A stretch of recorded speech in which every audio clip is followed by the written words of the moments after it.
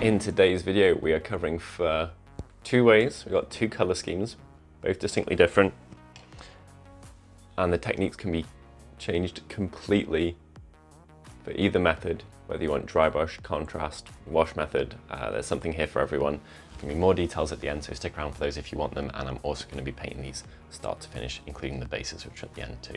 Before we jump in, I just wanted to remind you that we still have a few of our limited edition Halloween release. I've had a few questions about this. It is exactly the same as our normal sets, just with some beautiful cosmetic changes. We've even got some little Easter eggs, like the zombie's hand holding a brush coming out of the graveyard there. Gorgeous thing to have into own, and it's still available while stocks last on the website now. Here we have our two wolves. They have been undercoated with Corax white. Doesn't matter what white you use, or pale bone or anything like that. Any of those is fine. We're going to be covering over it anyway. Now, sometimes when you do undercoat models, it shows a multitude of sins that you didn't realize were there when it was in grey plastic. With these models, you really will notice a lot if you've got any seal lines on the round parts. So if they're upwards facing, in particular, being across its back or across the back of its legs, it really is worth your time to remove those, because the moment we dry brush or wash them, in particular, they're texture-based techniques and they're really going to show up very obviously. Let's go for something a little bit brighter than normal. On these, we are going to be making it plenty more darker coming up. So you can base coat this with Series D with smushing. You can do it with a large brush. I'm using a size 4S here, or anything you've got to hand really. And basically, you're looking to base coat all of the fur areas. So you can leave the kind of the flesh on where the fur is ended. It's up to you, or you can have this go over the entirety of the wolf. It's just a matter of personal preference, really. Either of the options is absolutely fine, but looking to get a nice solid base coat, you should be able to get one coat coverage. If it takes you two, that is absolutely fine though. So just as a note here, because we're going over a very pale undercoat, and because we're using quite a pale bony color, if you do dilute your bone color, which is Morghast bone in this situation, a bit too much, what it unlocks is the possibility of using it a bit more like a wash, like ones in the recesses. So if you want to get some kind of bonus-free detailing on your wolves, and you are using this to paint them, using this as a wash, you can see how dilute it is here. Show on one section here. You can actually have it so this runs into the recesses, leaving the raised areas lighter. Now, people get very concerned with using washes as washes and dry brush paints as dry brush paints and stuff like that, but there is absolutely nothing wrong with sneaking some extra properties out of the paints you're using. So that's just a cool way to kind of, you can tie the fleshy areas in like that very easily, but they won't look exactly the same as the fur. So it's a way for having coherency and difference on the same model with the same paint, and all you've used is just a little bit more mortar, so it is absolute magic. So here you can see visually the difference between sticking with the white and just painting the fur, which looks fine, or on this leg, or indeed this side, using the paint watered down as a wash. Either of them is fine. You get more contrast this way, so if you're going for like a classic look, then perhaps this is the way you'd want to go more. I'm going to grab Rhinox hide, which I don't use often because I love the warm brown so much. And I'm going to mix that in with a bit of the Morghast bone there, but actually to keep it a little bit more drab, we've got Xandri dust. Now I'm sticking with base paints here, you may note, and that basically is because I want really good coverage and I'm lazy. So that's a great reason to carry on using them. Now what we're going to do with this is we're going to basically cover a large proportion of our previous step.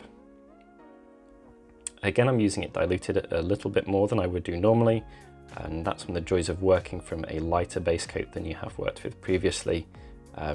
Working from black, we're working from white, and we're going towards darker colors rather than towards lighter colors, which is not so often done in miniature painting. For our next step, we've got basically a 50-50 mix of the Rhinox hide and Xandri dust. Still been quite diluted with water, just as the previous step.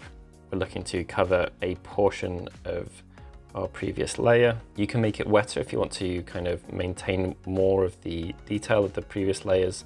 Rhinox hide has extremely good coverage though. Even for a base paint, it's got pretty nuts coverage, so you'll need to dilute it a fair bit if that is what you're looking to achieve. And as you've probably guessed, the final stage is just pure Rhinox hide. Now, you could absolutely do another stage, which was Rhinox hide mixed with black or something like that, particularly around the tips of the ears or the nose. I think there'd be some benefit to that, but I'm electing not to in this one. And I'm just going to concentrate this towards the top of the model. Now, if your previous layer hasn't dried, like mine hadn't, Again, that's up to you.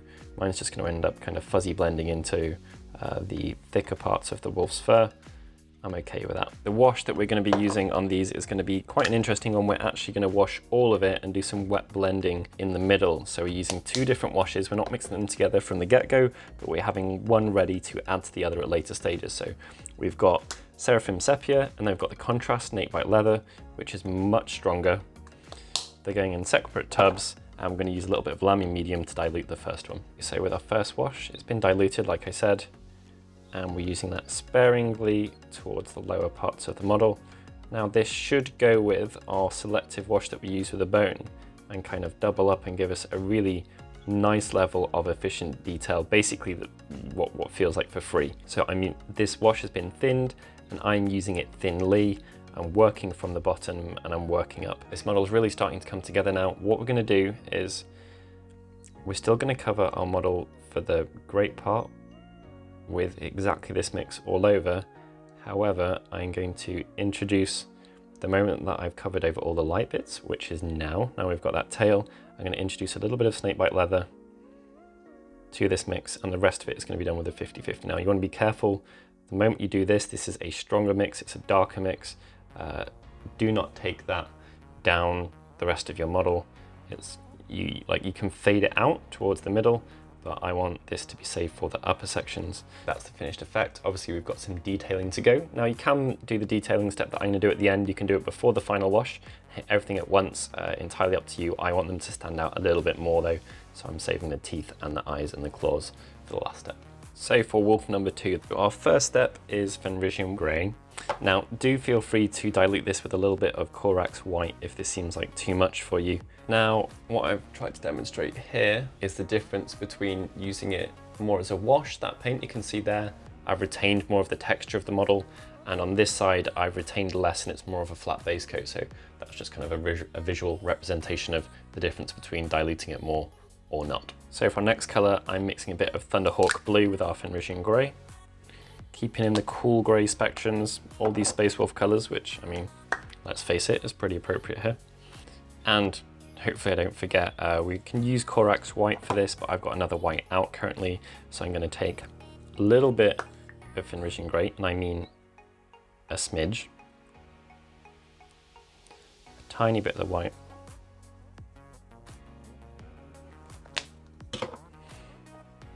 and on the lower sections of the fur, I'm going to be doing a little bit of dry brushing, just a tiny bit. Okay, so following the dry brushing, we've got that previous mix with a little bit of the Thunderhawk in there. And just like with our last wolf, we're going to selectively kind of reduce the area that we've hit with colour.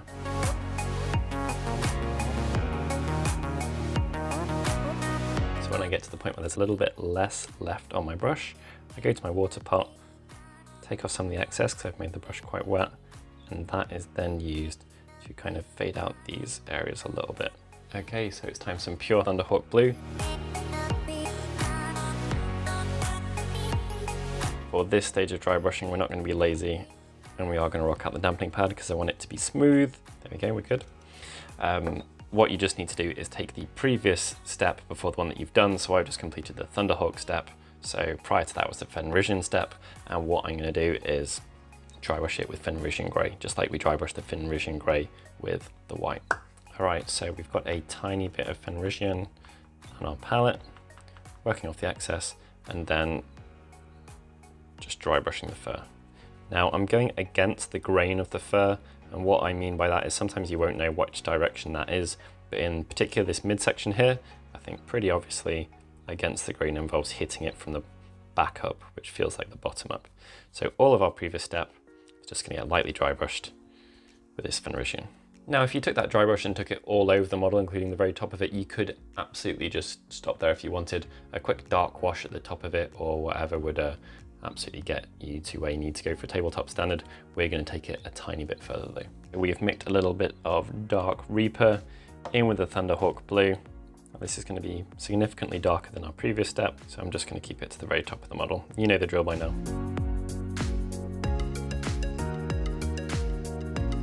Pure Dark Reaper next, diluted as ever, but you can be quite dark with this and you could add in some black as well.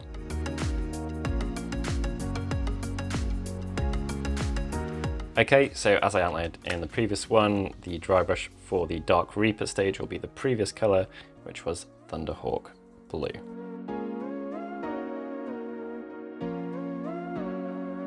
Rather than adding in black, I'm actually going to add in a bit of Incubi Darkness, which has got a gorgeous inky, not to be confused with Incubi-ish, but inky color to it. And that's going to be used on the very top sections.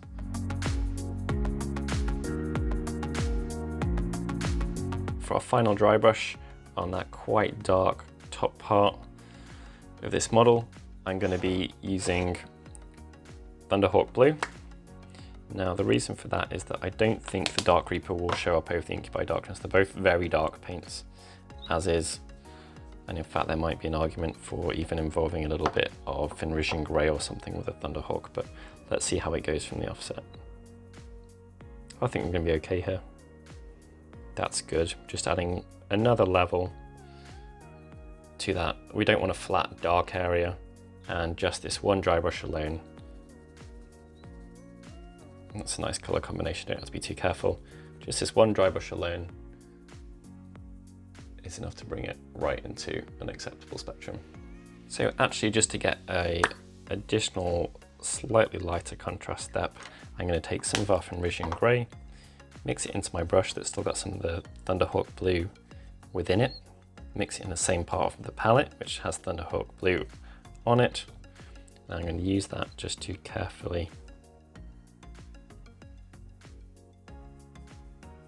pick out the steps, particularly in this flat middle section of the back. I think there's a benefit to that, and the top of the tail. The other areas are kind of hyper textured around this fluffy bit, so they've got picked out quite easily by the dry brushing anyway.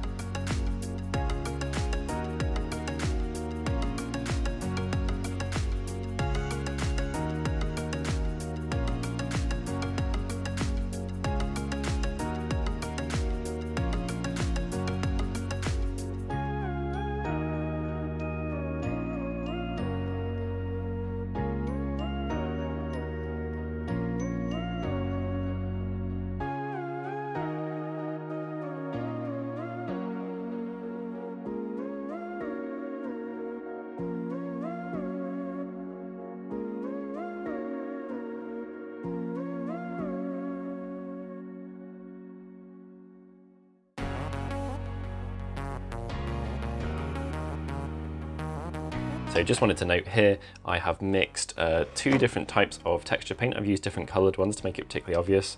So I've got a smooth one and one with sand in it, and I've used them on the same base. That's an idea I got from Dan Osborne on Instagram, I believe. He'll be linked somewhere on the screen right now.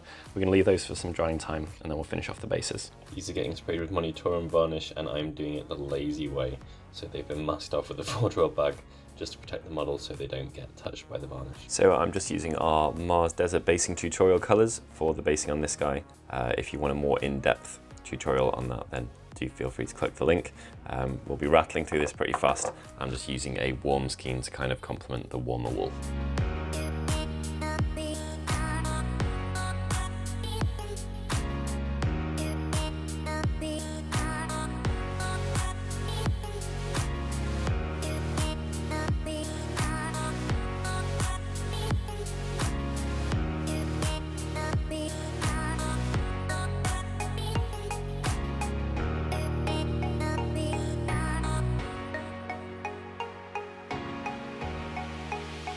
Absolute gold level top tip here. If you've got bad bits of your base, that's where your tufts should go. So hiding that dodgy bit next to his foot. And then this bit here that I've struggled to reach with my dry brushing due to its position, don't worry about it. We'll put tuft there. Here we're using our super quick ICTM bases mix.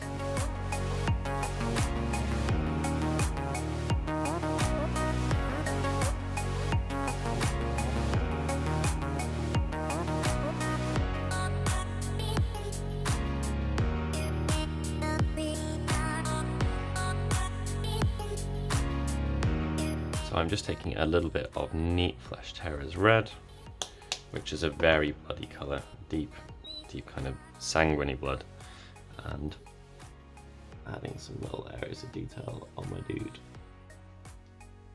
Completely optional. I'm also going to be using this to hide some of the areas of the mouth that I wasn't quite happy with. Very convenient. You can even put a couple of little spots on the base if you wanted.